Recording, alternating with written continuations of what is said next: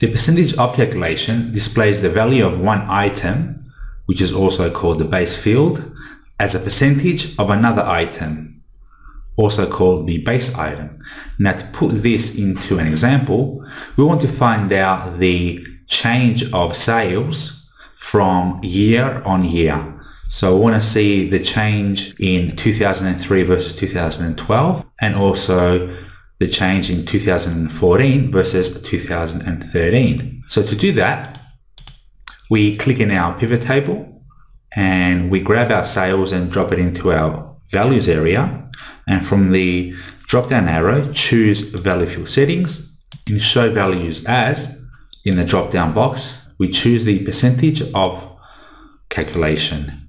And in the base item, we choose previous, and the base field, we choose financial year.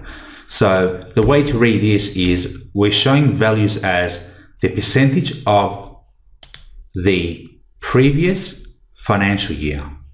So percentage of previous financial year, and press OK. And now we have our percentages. Now obviously 2012 doesn't have a previous year, so it will always be 100%.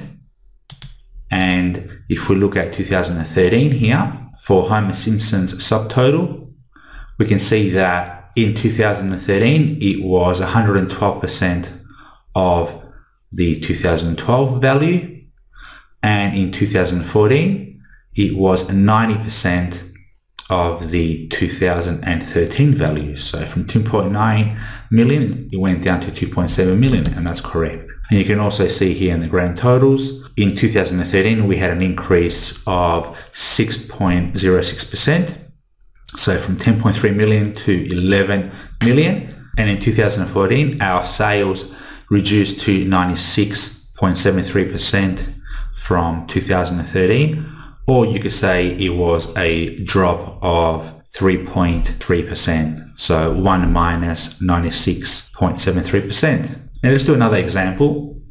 And here we have our sales regions over the 3 years, and we want to compare our sales to the African sales. So we're comparing the American sales to the African sales, and then we're going to compare the Asian sales to the African sales, and also the European sales to the African sales. Now to do that, we click in our pivot table and we'll grab our sales and drop it into our values area.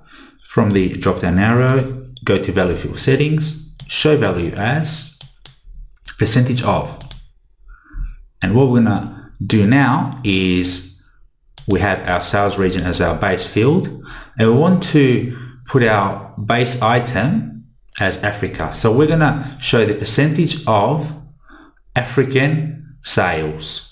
Press OK. So obviously African sales will be 100% always. So what it says here in 2012 is that Americas is 94% of the African sales, and Asia is 96% of the African sales, and Europe is slightly higher than the African sales for 2012. We have the same calculations for 2013 and then 2014. And we can also put in here products, and we can compare that to one particular product being your best product and see how the other products relate to it.